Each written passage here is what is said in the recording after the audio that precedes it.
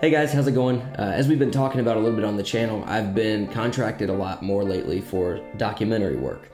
And tomorrow I'm actually leaving on a trip to Canada to film a documentary out there. I'm super excited about this. It's gonna take basically the course of the entire summer to film this thing. And in that, I've had to really like tighten up my gear and make sure that everything I bring on a trip like this is useful. So I wanted to today to quickly just go through what I'm packing and how I'm packing everything for a travel documentary setup. So we won't dive into the cameras too much today, but basically I have a main like big rig for long range. And most of the shooting I'm going to be doing on this documentary is going to be more telephoto. And so for that, I've got my camera, I've got the Canon 70-200, the Atomos Ninja V, Zoom F3 to record with in 32-bit float, and the Sennheiser MKE 600. And that's on this rig with a small rig matte box, follow focus, and yeah. So this will be like my main kind of heavy rig. The best audio, the best lens, the longest range, all that stuff. My secondary camera is for more up close stuff when I'm needing to be more in the action. This is kind of a smaller handheld rig. And for that, I've got the Fujifilm X-T4. Both of these are shooting on Fujifilm X-T4, a smaller matte box, the 16-55 Fujifilm lens, which is a great lens for video. I got a little handle on here, just a little Rode Video Micro, and then this is just like a basic monitor that's about 125 bucks on Amazon with a top handle. So this will be more close range to wide angle stuff. And then as far as my actual camera bag goes, this is just a low pro camera bag. I like it because it's small. It was only 40 or 50 bucks or so at Best Buy. I've got my two action cameras here. So I've got the Insta 360-1R and the DJI Osmo Action. What I'm doing is shooting a documentary about a paddleboarder who's crossing all 5 Great Lakes. And so these GoPros, I'm hoping to mount one on his paddleboard. Just anything that could be crazy that I want to get cameras wet with. I'm just using these action cameras for that.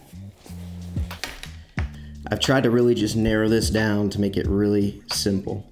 All my SD cards are here, labeled SD. I have AA batteries. That's for my Zoom H3 audio recorder. I have some in-ear monitors just for monitoring audio. I didn't want to bring giant headphones, so I just went with these little guys. Here is charging cables and bricks. So we're going to be staying in a few different locations. Some of them have power, and so when I need to charge things when there's power, I've got some USB-C cables as well as some just charging bricks. Lav number 2, I have another lav in a case, but I'm actually recording on it for this video. So 2 lavs, and they are both Zoom F2 recorders. They record in 32-bit float as well. Step rings to get to my matte boxes, to be able to put on filters, all that good stuff. AAA batteries. This is for the lav mics. They take AAAs. I have this portable light just in case I need anything. This thing is really bright, really cool. You can do all kinds of different colors. This is the Pixel G1S. Sigma 18-35 f1.8. This is an awesome lens, and it works really well adapted to Fujifilm. This is my Fujifilm wide angle lens. This is the 10-24 f4, just super wide if I need it to be. This is another telephoto lens. It's the Fujifilm 50-230 XC. It's a cheaper lens, but I really like the way it looks, and it's really easy to just slap on my secondary B rig and have another telephoto in my disposable that's kind of quicker. Then here we have audio and video cables. This is HDMI cables, XLRs, just extras of everything for audio and video output.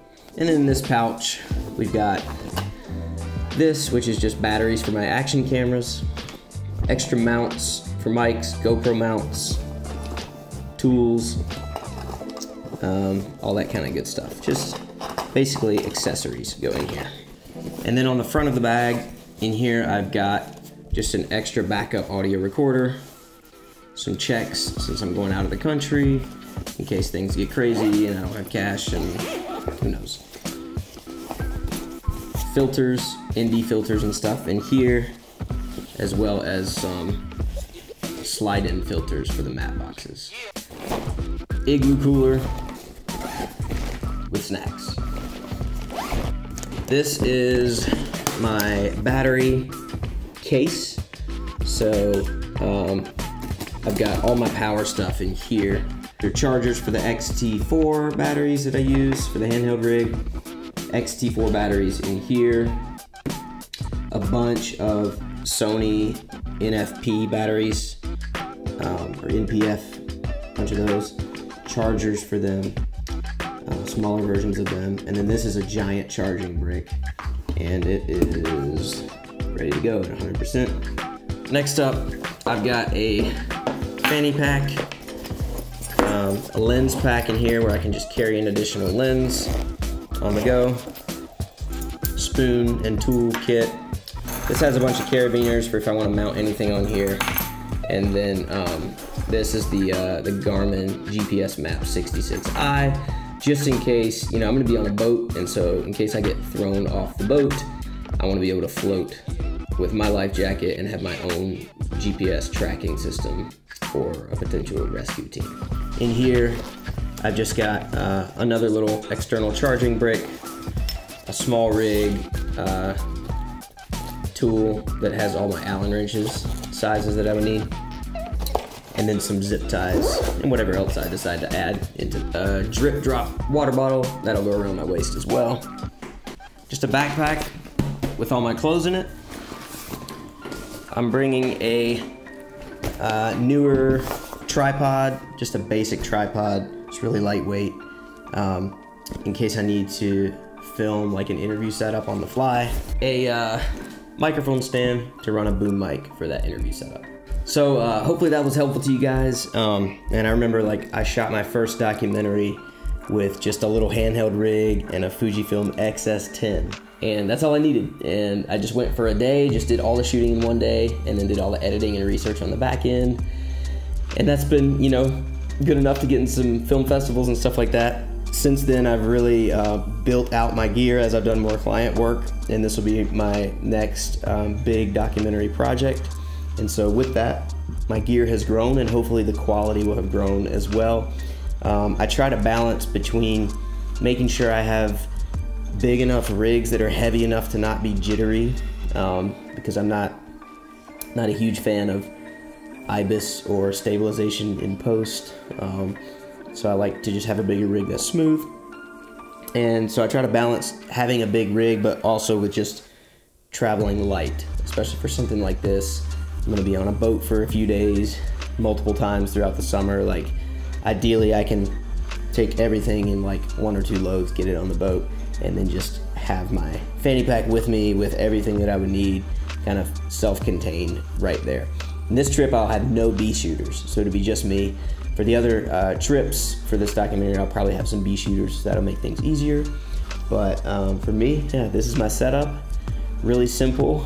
Stay tuned for the next few videos, as I'm gonna be vlogging while I'm on this documentary. And yeah, there'll be some just kind of, you know, vlog behind the scenes, what is it that we're doing kind of action. So if you enjoy that, hit the subscribe button and stay tuned for those videos. They're coming soon. Thank you guys for watching. Hopefully this will give you some ideas for just a simple documentary setup that you can take on the fly with you.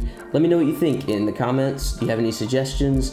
Anything I use that you hate or love? Or are you inspired by what I'm doing? Or do you absolutely hate it? Let me know. Either way, I'd love to hear from you. Thanks again. We'll see you next time.